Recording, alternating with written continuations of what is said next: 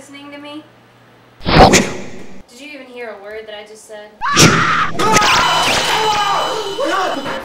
What are you okay? Are you crazy? Crazy? What do you mean crazy? No, I don't mean crazy, baby, but you just screamed. I don't know. What's bothering you? Why don't you talk to me? I can't. Why not? You wouldn't understand. Well, give me a chance to understand. No, I can't. I guess you can talk to Dr. Rutledge about it. Dr. Rutledge is a professional. It's his job to psychoanalyze. If I were to allow you to start psychoanalyzing me, it could screw up the whole therapy. We might have to start over from scratch. Well, you can't just keep shutting me out. I'm not shutting you out. Yes, you are. Look. Just look, Brandy. Let's not talk about this now. I don't feel like talking about this. Well, when are you going to feel like talking about it? I don't know. You're going to have to quit pushing me on this. I don't feel comfortable. Can we please, just please talk about it later? What's up? Journal entry number 24. It has been almost 6 weeks now, and I have seen no significant positive progress in Eric Rogers' condition. He actually seems to be worsening with time, and I fear that he is becoming somewhat delusional. After recently speaking with him after our group session, he has informed me that he has experienced some minor hallucinations. This recent development only confirms my suspicions that Eric's condition is deteriorating. Something is eating away at that poor boy's mind. I only hope I can find out what it is and stop it before it is too late.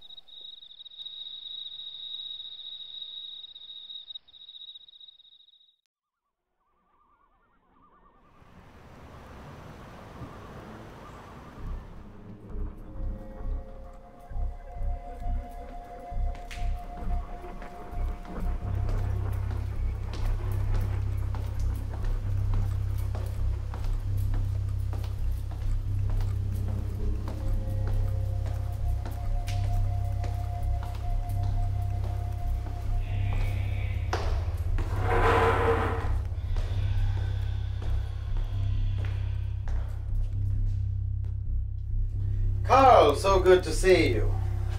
Welcome. How are you doing? Eric, this is Carl.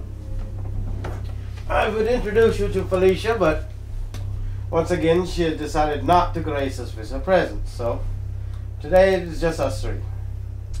How are you doing today? Yeah. Eric, how are you doing? I had another nightmare last night, Doctor. Nightmare. Dream, not nightmare. Dream, Eric. A dream is when you wake up with a smile on your face. I woke up in a panic. This was a nightmare. A nightmare! Nightmare has such a negative connotation about it. Please, as long as we're in group, try to refer to them as dreams, Eric. They're dreams, not nightmares. You can call them whatever you want, but they're getting worse. They're getting worse, Doctor. You gotta make them stop. You gotta help me. Please help me. These things take time, Eric. You know that. The mind is a very complicated piece of machinery. It is not going to happen overnight. I can't take it. I can't take much more. This is affecting every aspect of my life. I can't concentrate on my work. In fact, I've had to take a week's vacation. And my girlfriend, sometimes I think I scare her. Scare her? Why do you say you scared her? Sometimes I think I scare myself. These dreams, and the headaches, and the nightmares. Calm down. Sit back, take a deep breath. I'm going to help you, Eric. That's what I'm here for. Now, Eric, tell me about the dream. This one, I think it's the worst so far. And what makes this one so different from the others? Well, they've all been bad. Like I've said, they've all been terrible. But this one's, it didn't seem like a dream at all. It seemed like I was actually there. It seemed so real. Well, oftentimes dreams can seem real. I've had dreams like that, which really made you feel like you were actually there, doing whatever it was you were dreaming. It seemed like I was there. Exactly. It's nothing to be afraid of. It's natural, quite natural. Now, can you remember anything about this dream? At first I couldn't remember anything, only bits and pieces. But it's not even the dream that bothers me so much. It was when I woke up, my feet were covered in mud. Mud? Why were your feet covered in mud, Ed? That's what I'm trying to figure out. It doesn't make sense. In my dream maybe it wasn't a dream at all, but I was walking outside, and when I woke up my feet had mud all over them. Eric, are you familiar with the term somnambulism? What? Somnambulism. Simply put, sleepwalking. Sleepwalking? That would explain a lot. I'm beginning to see a progression here. I believe that sleepwalking is a direct result of nightmares. Oftentimes people who are somnambulistic suffer from chronic nightmares. This is not to be taken lightly, though. This could progress into an acute form of insomnia.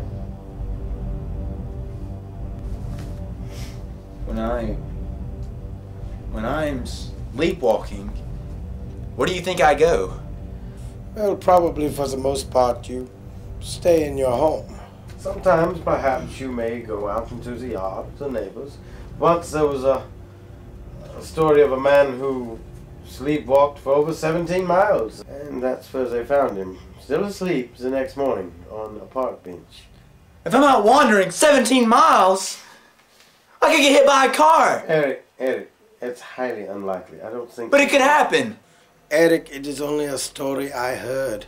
It was based on no fact whatsoever. Don't get all worked up over this. There's a new drug on the market. It's called phenitrum. For what? Phenitrum. It is a dream inhibitor.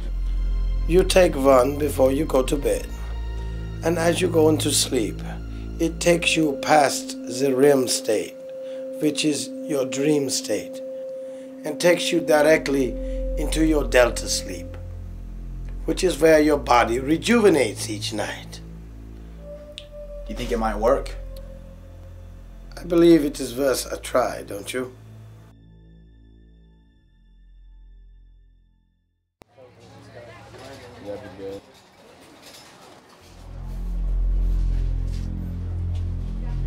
Journal entry number 37. I have prescribed phenitrum for Eric's condition. I certainly hope that this works, which is my last resort. If I do not have any significant progress with the use of this drug, I'm afraid I will have to have Eric committed. This is tragic, as he is a fine young man. I'm afraid that he is slowly going mad.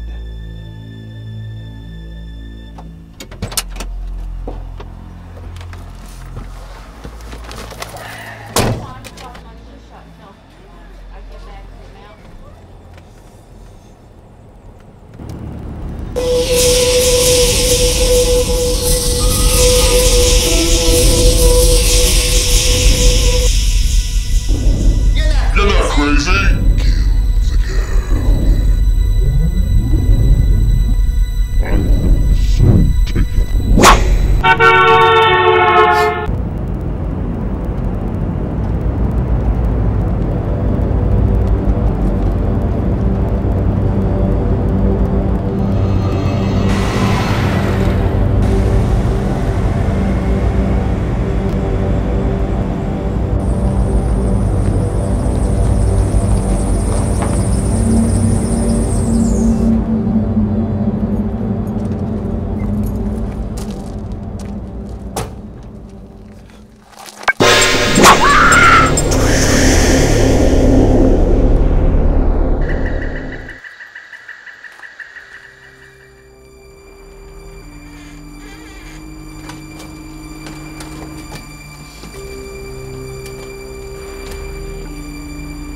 Brandy!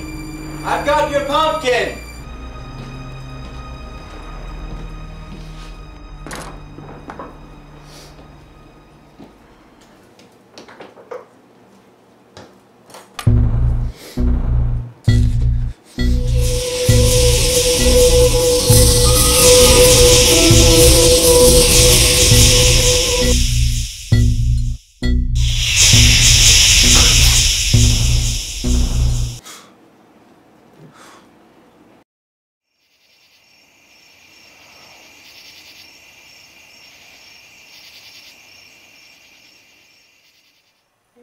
I should be going. My parents are expecting me home. Okay. Alright? Alright. We'll see you tomorrow? Yeah. I love you. I love you. Bye.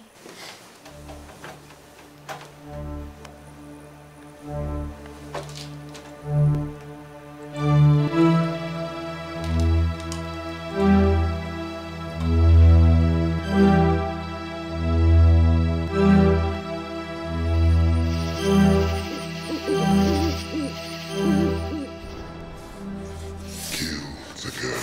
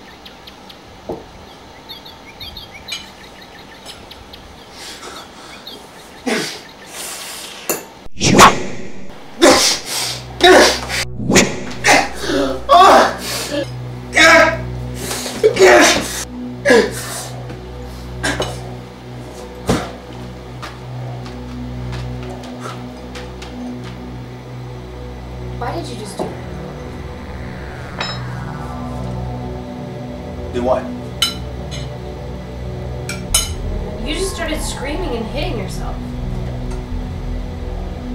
Did I? I don't think this therapy thing is working. It's Dr. Rutledge, he's a quack. How can you say that? You don't even know him! Okay, so I don't know him, but I know what he's doing to you. He's helping me. Dr. Rutledge is my friend. He's going to get me through this. There's nothing wrong with you. And I am your friend. I'm your girlfriend. I should be your best friend in the whole world. You shouldn't have to keep this from me. And you shouldn't keep pushing me on this. You're being selfish. You're not even qualified to talk about psychology, so I don't understand why in the world we're having this discussion. Okay. Fine. And no, you're right. I don't have a degree in psychology. Look, just do this for me. Just go get a second opinion. Just go see one more doctor. I don't need to see another doctor. Please, just do it for me. Just get a second opinion. If you love me. Of course I love you. Eric, I'm just worried about you. Please, just go get a second opinion.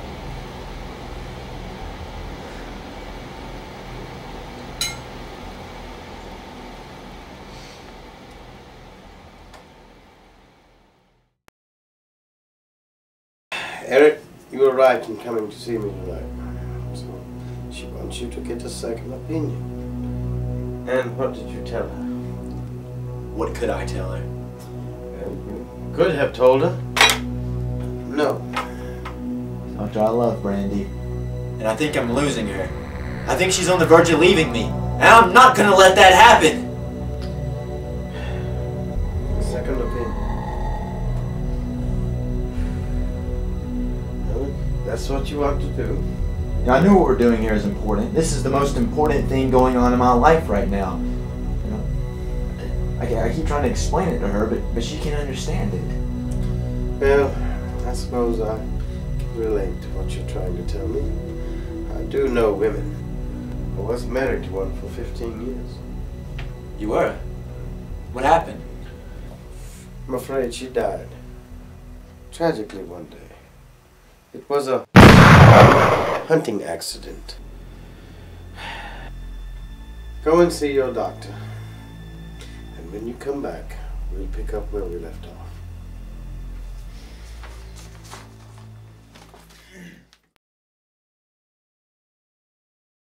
I'm glad you decided to go see Dr. Peterson.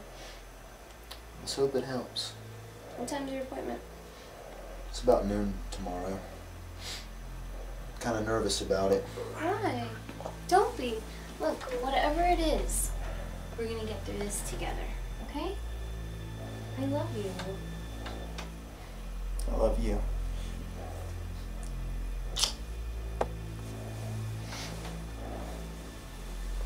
What are you doing? What is that? What? Nothing. Eric, what are you taking?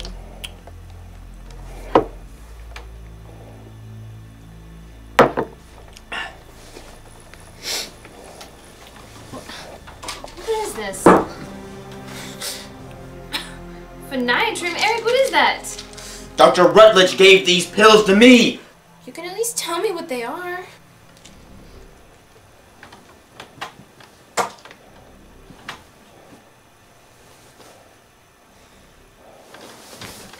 Fine. Don't tell me what they are.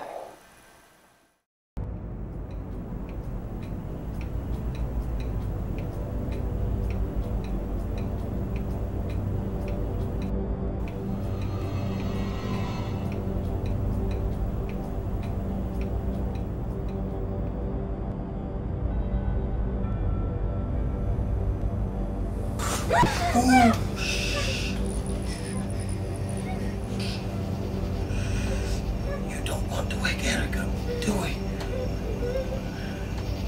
Do you know who I am? I think you do. I am Dr. Rutledge. Now, do you know who I am?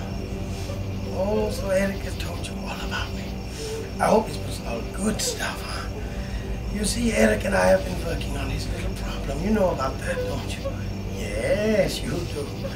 And you know, I almost have it solved. There's only one little missing piece in the puzzle. Do you know what that is? You. Do-do. Shh, shh, shh, shh. Oh, oh, oh. Shh, don't worry. It's like a touch of God. Isn't it beautiful? Isn't it beautiful? It's the one Eric likes to use when he kills the people. Oh, don't worry. Don't worry. Shh, shh, shh. Your poor little head. It won't hurt a bit. Remember, I am a doctor. Should we start here, perhaps? Here, perhaps? Or how about? What? Eric. What a wonderful idea. Eric, yes. Let's let him do it. He will if I tell him to, you know. Eric. Eric. Eric, wake up. It's Dr. Rutledge. I need you to do me a favor here, Eric. Do you a favor? What is it, Dr. Rutledge? Take this knife. The knife. The knife. Oh, don't worry, darling. Now I want you to kill the girl. Kill the girl. Kill the girl and all your problems will be solved, Eric. Take her now. I've got her for you. Do it, Eric. Kill the girl, Eric. Kill the girl, Eric.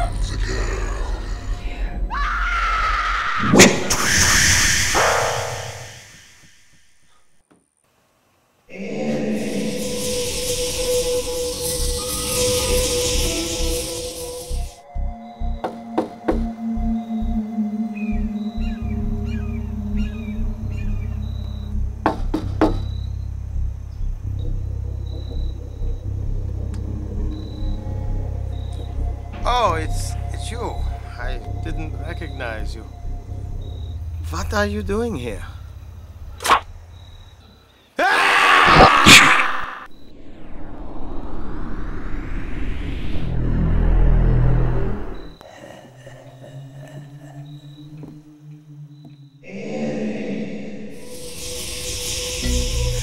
Kill the girl, Eric. Kill the girl.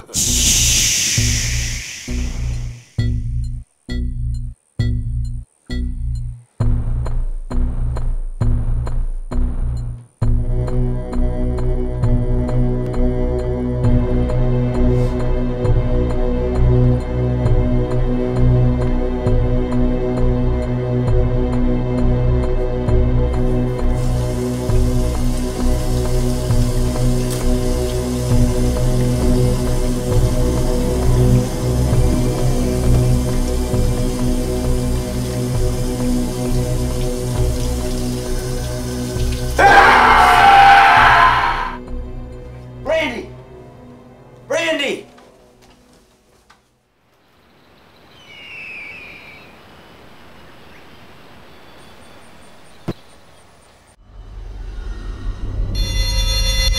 Yo, Eric! I told you you're not crazy! It's me! I'm the crazy one!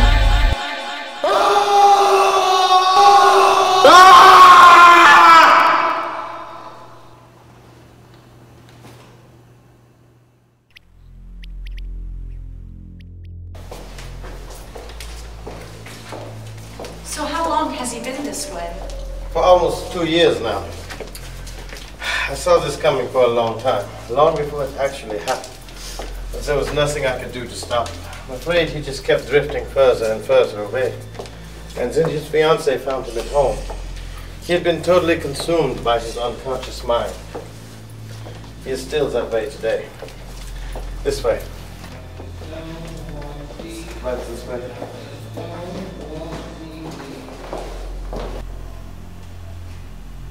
So he never speaks? The only time he ever makes a sound is when he screams. Come here, some papers to sign for his transfer. Now let's make sure someone gets up here and preps him for transport. Yes, doctor.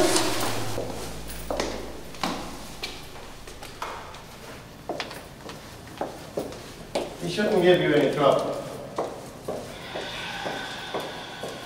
Some days it's perfect patient.